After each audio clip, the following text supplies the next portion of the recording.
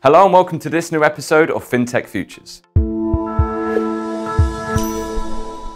Payments and FX Fintech-wise has underlined its commitment to join the London stock market. The listing, likely to be one of the largest seen in 2021, is expected to value-wise at upwards of £9 billion. Founded in 2011 as TransferWise, the fintech boasts 9 million customers and has raised more than $1 billion in funding across 12 rounds. Wise is working with Goldman Sachs and Morgan Stanley and plans to list directly on the London Stock Exchange, a strategy which enables the market to find the right level of value. It will be the first of its kind for a technology firm on the LSE.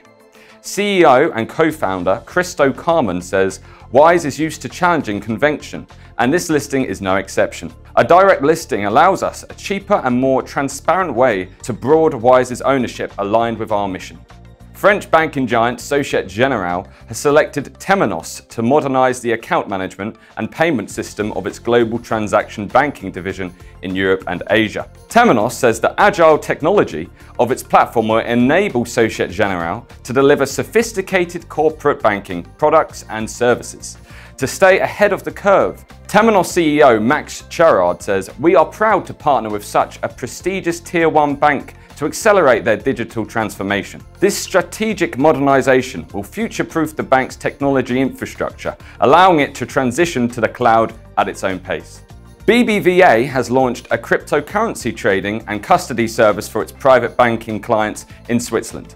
The new service was made available to Swiss clients on Monday and currently only includes Bitcoin trading and custody services, with the aim of extending it to other cryptocurrencies in the future. BBVA says it is limiting this new crypto service to Switzerland because it has an ecosystem where there is clear regulation and widespread adoption of these digital assets.